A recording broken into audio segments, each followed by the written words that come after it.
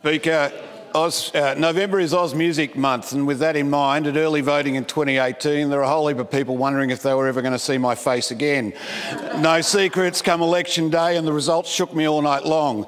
These days turned out nothing like I'd planned, but they did lead to my happiness, and I'm now the voice of Mount Waverley. Try and understand that. The Victorian people said the Andrews Labor government don't change. Come and see the real thing. Labor is delivering with all the power and the passion. We're delivering on our commitments. We've made Victoria the education state.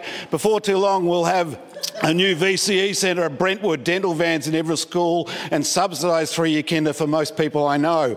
For all my beautiful people, with our Royal Commission on Mental Health, I feel there will be better days ahead. We brought in workplace manslaughter, so any dodgy boss out there, you better get a lawyer's son and you better get a real good one. Help is on its way. We're getting a new ambulance station. How's that? I'm so caught up on buses and trains, a wide open road on Treaty, yeah.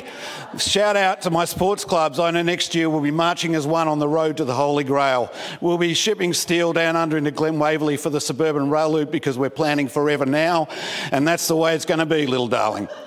Finally, a message to my girl, Beck. She's a genius. Here we go for one more turn, and I better be home soon.